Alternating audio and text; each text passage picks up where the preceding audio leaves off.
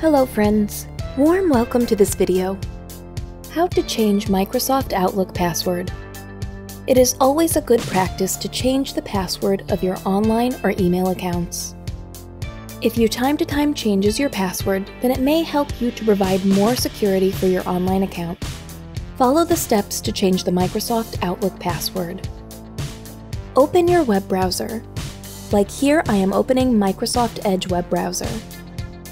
Type outlook.office.com/mail/ in the web address bar and press the Enter key on your keyboard.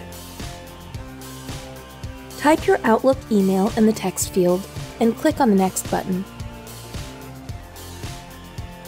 Enter your Outlook password and click on the Sign In button.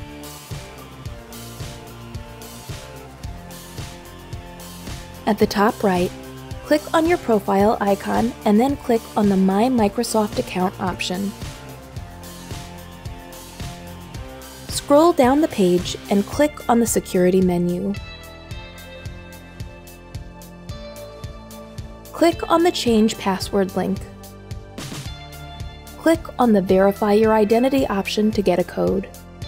Type your email ID and then click on the Send Code button. Go to your email and copy the security code. Paste the security code in the text field and click on the Verify button. Type your current password in the first text field. Type your new password in the second field and re-enter the password in the last text field. You can select the checkbox of Make Me Change My Password every 72 days. For now, I am deselecting it and then clicking on the Save button.